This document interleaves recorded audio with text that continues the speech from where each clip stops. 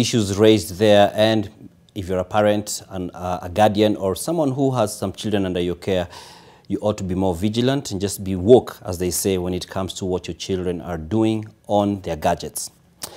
Now, opposition leader Raila Odinga has termed the tax proposals in the Finance Bill 2024 as insensitive and callous, saying they could usher the collapse of an economy that is already severely suffocated. Raila says that the poor will be the hardest hit, as the end result is to inflict more pain on the poor who expect relief. He has called on Parliament to inject very radical surgery on the outrageous, as he calls them, proposals in the Finance Bill 2024. He says the government risks missing projected revenue targets, as is the case with the Finance Bill of 2023 that has seen KRA consistently fail to meet its targets.